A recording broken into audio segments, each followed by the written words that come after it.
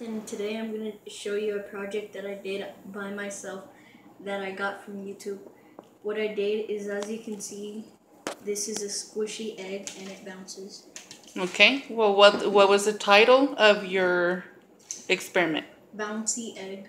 Bouncy egg, okay. And what materials did you need? I needed vinegar, but How much? One little tiny cup. But since we didn't have regular vinegar, we used this vinegar. And then we needed an egg. And we... With the shell, right? It had the shell included? Yeah, it had the shell included. And then what we had to do is we put the egg inside of the cup with the vinegar. So a raw egg.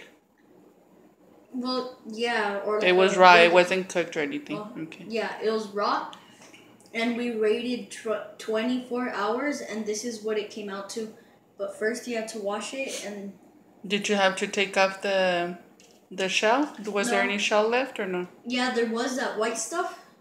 What I just did is I was just keep on putting the water, and then I was just like scraping it gently on my hand so that the white stuff can come off.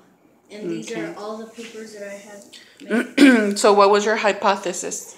My hypothesis was, I think it will turn into a bouncy egg. Okay. And let's see. Your observation, you said it took you how long? It took 24 hours and it turned into a ball. Can you show us on the counter? No, your bouncy ball, like your bouncy egg. Well, show us how it bounces. I can't bounce it that high or else it's going to pop just like I just popped one right now over there. Okay. And then if you look at it super close, there, you can see the yolk a little. Mm-hmm. You can see? Cool. It's crazy, huh? Bounce it a little on the table, on the counter. Oh, wow.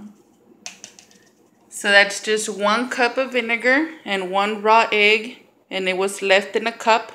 For 24 hours. 1 cup of vinegar for 24 hours. Okay. And so your conclusion is? My conclusion is the vinegar burnt the white, like the shell. The stuff that's the shell, and then also the stuff that's surrounding the yolk. Okay.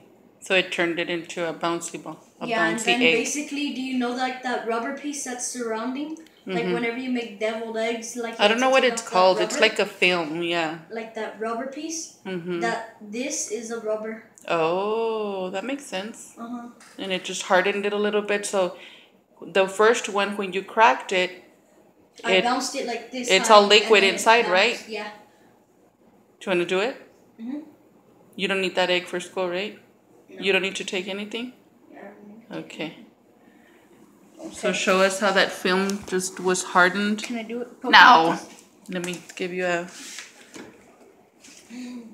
fork here.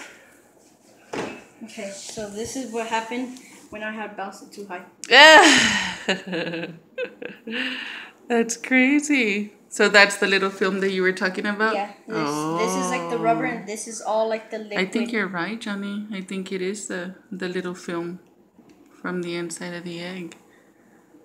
And then so then whenever instead of cracking the stuff, you can just get all of these and then just do that, and then instead of cracking them, all that you just have to do is just pop it. I wonder if you leave it longer, if it'll turn everything into like rubber.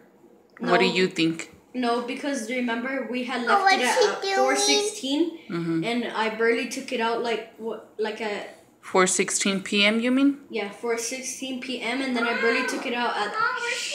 Hold on. At 3:45. Where's my egg? Hold on, Mama. Okay, Jonathan. Well, thank you so much for sharing that with us. Subscribe, comment below. If you have any questions, let us know. In the comments. Okay, bye. Thanks for watching.